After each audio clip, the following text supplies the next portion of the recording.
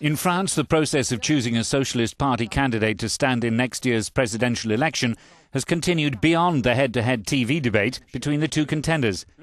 Francois Hollande and party leader Martine Aubry go into Sunday's second-round vote with Hollande the favourite. But Aubry, the more hardline traditional left-winger, again accused her more middle-of-the-road opponent of avoiding the real issues.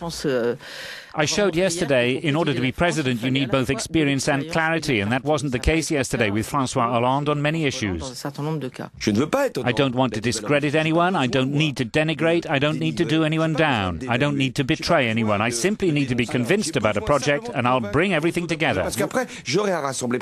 Each is hoping to become the first socialist president in France for 17 years. The third-placed runner in the first round could play a key role. Arnaud Montebourg's anti-globalization message attracted an unexpected 17%, but he hasn't announced who he'll back in the second round.